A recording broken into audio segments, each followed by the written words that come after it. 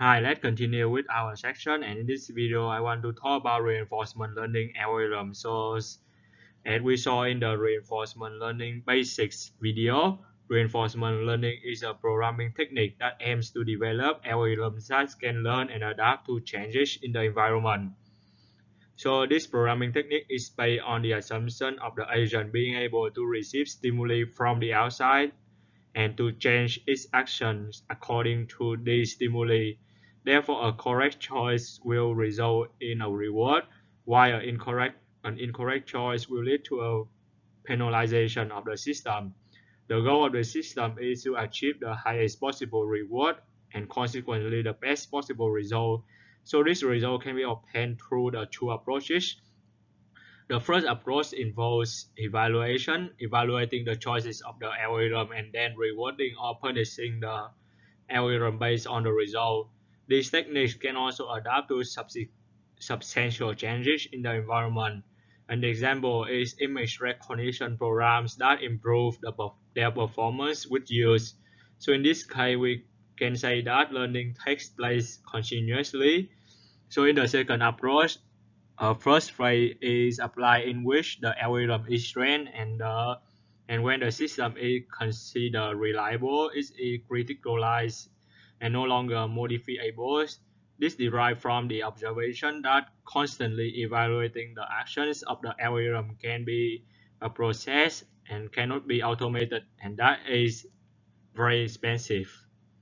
So now let's talk about the dynamic programming. So dynamic programming with HDB represent a set of algorithms that can be used to calculate optimal policy given a perfect model of the environment in the form of Markov decision process, which is MDP.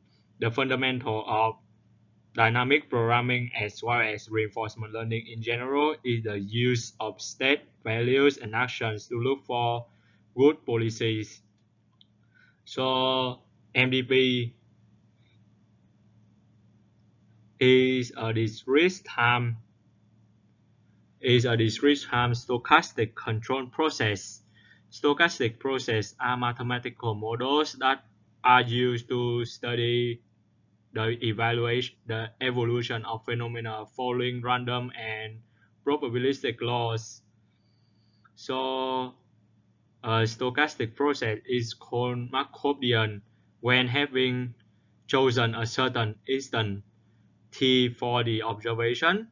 The evolution of process starting with t depends only on t and does not depend in any way on the previous instances.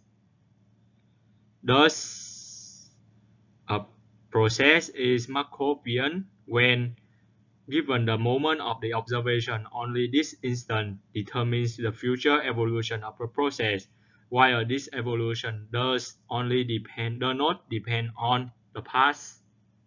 The DB method approaches the resolution of the MDP process through the iteration of the two processes called policy evaluation and policy improvement. So the policy evaluation algorithm consists of applying an iterative method to the resolution of the Bellman equation, since the convergence is guaranteed to us for only for k to the infinity. We must be content with having good approximation by imposing a stopping condition. The policy improvement algorithm improves policy based on the current values. So the policy defines the behavior of the learning agent at a given time. It maps both the detected states of the environment and the actions to be taken when they are in those states. This corresponds to what in psychology would be called as a set of rules or associations of stimulus response. The policy is the fundamental part of a reinforcement learning agent. So in the sense that it alone is enough to determine behavior, a Bellman equation named after Richard E. Bellman, an American applied mathematician, is a necessary condition for the optimality associated with the DB method. It allows us to obtain the value of a decision problem at some point in time in terms of payoff from some initial choices and the value of the remaining decision problem resulting from those initial choices. So let's look at the diagram that show the iterations of these two processes, which are policy evaluation and policy improvement. So as you can see, we got the policy improvement. We go to the policy, and then it will evaluate the policy, and then it has the value function. So this is a closed loop system. So as you can see, it's go to the policy, and then it come back to the policy improvement. So the policy evaluation blocks essentially compute the value function under the current policy. So the policy improvement block improves policy based on the current values of value function. So a disadvantage of the policy iteration algorithm is that we have to evaluate the policy at every step. This involves iterative process in which we do not know the priority time of the conversions, which will depend, among other things, on how the starting policy was chosen. So now let's talk about the Monte Carlo method. So Monte Carlo method, which is MC method for estimating the value function and discovering excellent policy, do not require the presence of a model of the environment. They are able to learn through the use of the agent experience alone and from sample and state sequences action and rewards that are obtained from the interaction between the agent and the environment. A value function represents how good a state is for an agent is equal to the total reward expected for an agent from the started X. So the value depends on the policy with which the agent selects the action to be performed. So this experience can be acquired by the agent in line with the learning process or emulated by a previous populated dataset. So the possibility of gaining experience during learning, which is online learning, is interesting because it allows us to obtain the excellent behavior even in the absence of the priori knowledge of the dynamics of the environment. Even learning through an already populated experience dataset can be interesting because if combined with the online learning, it enables automatic policy improvement induced by other experiences. So in general, Monte Carlo methods rely on repeated random sampling to obtain numerical results.